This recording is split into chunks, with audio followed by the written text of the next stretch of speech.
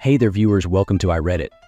Whether you're new to this vast community or a seasoned veteran, welcome to a space where ideas flow, discussions thrive, and the internet's quirkiest and funniest corners await exploration.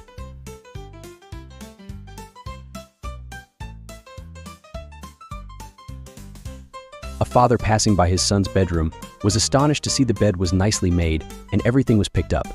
Then he saw an envelope propped up prominently on the pillow. It was addressed, Dad. With the worst premonition, he opened the envelope and read the letter with trembling hands.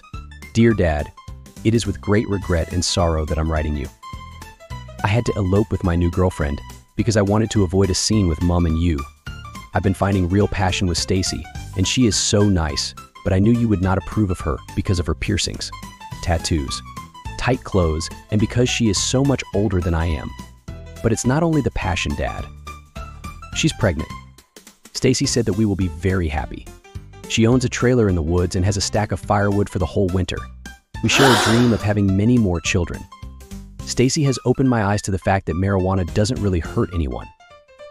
We'll be growing it for ourselves and trading it with the other people in the commune for all the cocaine and ecstasy we want.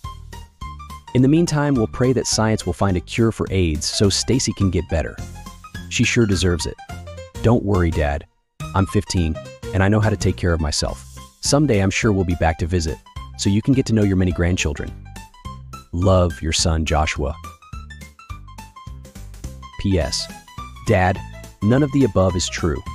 I'm over at Jason's house. I just wanted to remind you that there are worse things in life than the school report that's on the kitchen table. Call when it is safe for me to come home.